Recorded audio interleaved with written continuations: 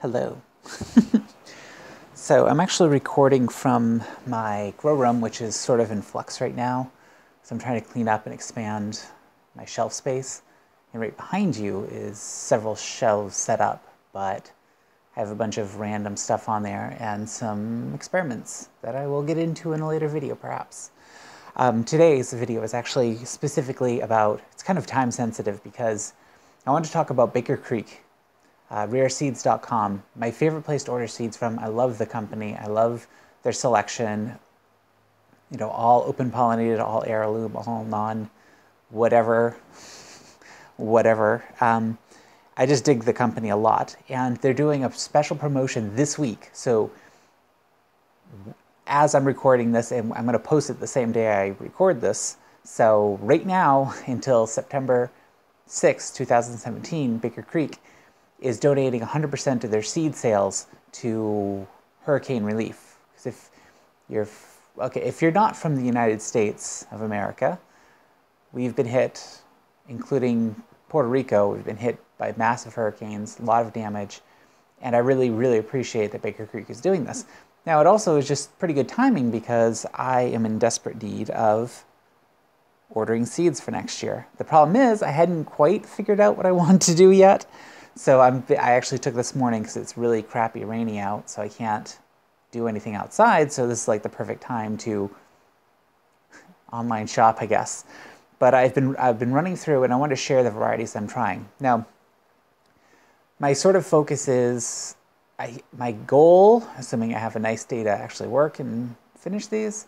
I'm going to have 32 raised beds, those circular raised beds. So that's a lot.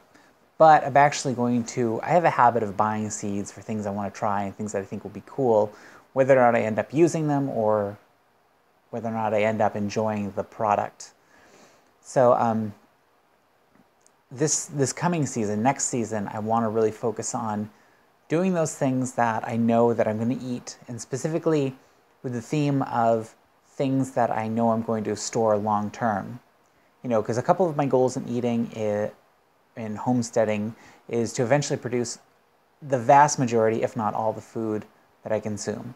Obviously, some goods I'll still bring in because I doubt I'll be making my own salt. So things like that, probably not. But I mean, realistically, and part of that is, given the fact that I'm not keen on killing animals, it's also gearing what I grow towards a vegetarian diet. So looking for sources of proteins in that.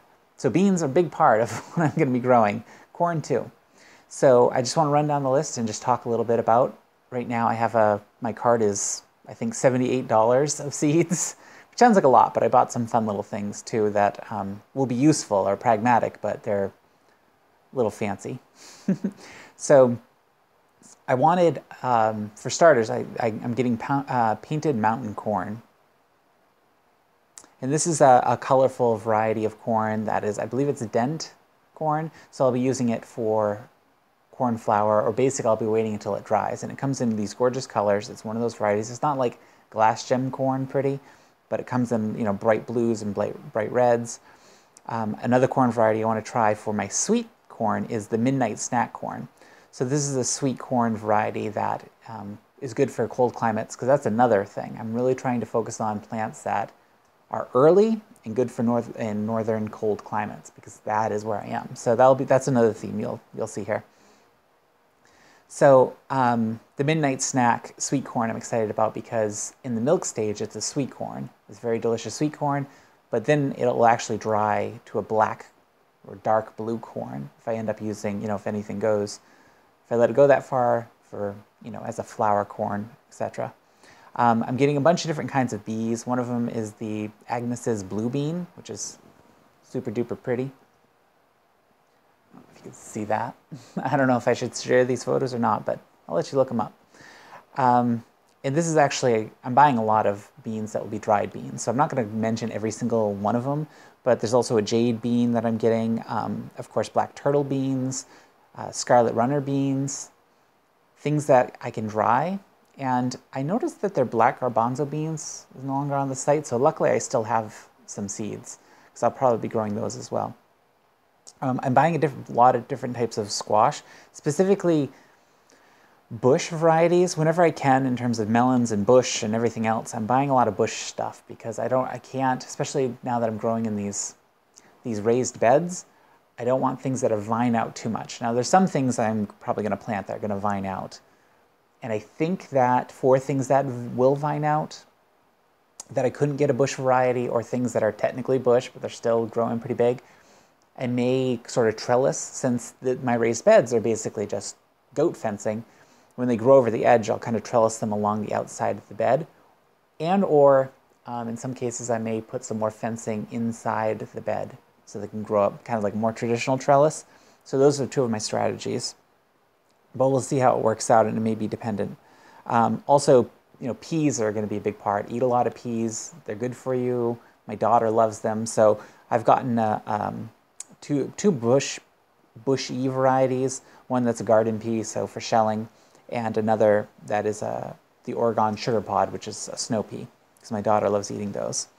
Now I'm also getting a bunch of bush beans in all different colors: royalty purple, red swan, golden wax, and blue lake, which is a green. So I'm going to have a bunch of different types of green beans, because I do love those. A couple early small varieties of watermelon, including the early moonbeam watermelon, which is a yellow flesh watermelon, and then sugar baby, which is a small red flesh. I didn't order any seeds for brassicas because I don't have a lot of success, so I may still grow them if I have space, but I'll probably end up buying starts from a local nursery. One exception is the early purple sprouting broccoli, which doesn't grow a big head. It grows smaller, just small shoots, and I think that will be okay. It's just I never have good success with brassicas, and I probably will try them in the future, but for right now it probably makes sense for me to have starts. And they're lower priority because fresh greens are awesome, but I don't know, one of those things. I'm also going to be doing small sugar pie pumpkins, and may try a larger variety of pumpkin for, it's very windy in here. I have to create a lot of fresh air exchange in the grow room. I have my windows open. For tomatoes, I'm keeping it simple. I'm going to do the blueberry cherry tomato that I grew this year. I liked it. It's going bonkers in the garden. Even at the end of the season, it just keeps growing and growing. And the plants are falling over, and then wherever it falls over, it just puts up new plants. It's like the most insane thing ever. It's almost out of control, to be quite honest. And then I'm going to try like a determinate Roma variety, just for sauce. So I have a good sauce tomato. For peppers, I'm going to keep it simple. I've realized I don't like bells. Every time I try bell peppers, they take too long to